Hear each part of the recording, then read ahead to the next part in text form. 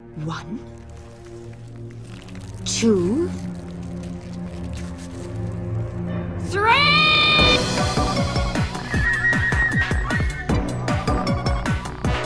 Hello and welcome to SLC Nerds 31 Screams.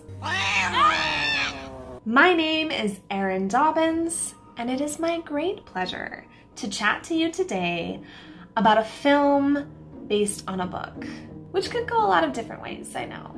But in this case, it goes splendidly. That film is Coraline, and it's based on the book by Neil Gaiman. This 2009 release stars a young Dakota Fanning's voice, Coraline Jones, as a spunky, bored child who cannot entertain herself. Every parent's worst nightmare. Terry Hatcher plays an ineffective, angry pincushion. We made a deal. Zip it! I consider this one of the few children's horror films, mostly because Coraline's parents say no throughout the entirety of the movie. I don't have time for you right now. Let me work.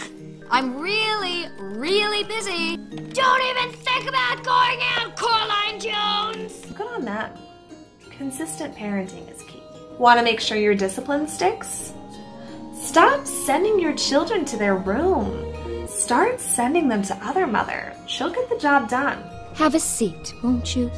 Poor Other Dad is an out-of-work jazz musician. Want to hear my new song? Just trying to turn a buck so he can buy a cup of joe. Give the man a break. This piano plays me. But making up a song about Coraline. I don't want either of my fathers writing songs about me or serenading me in a garden. That might be the creepiest part of this film, if I'm being honest, which I am. No horror film is complete without tea leaf readings and family pets taxidermied. And this movie delivers on both. What do you see? I see a very peculiar hand. I see a giraffe. This is a good lesson in why you shouldn't give your child needlessly unique names. I heard an ordinary name like Caroline can lead people to have ordinary expectations about a person. Your child or your children if you have multiple.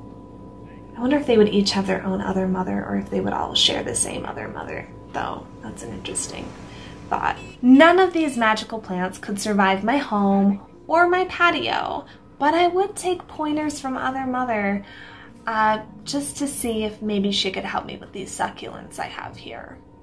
Let me guess, you're from Texas or Utah, someplace dried out and barren, right? This is a very interesting cast of characters, and my personal favorite of any spooky children's animated film.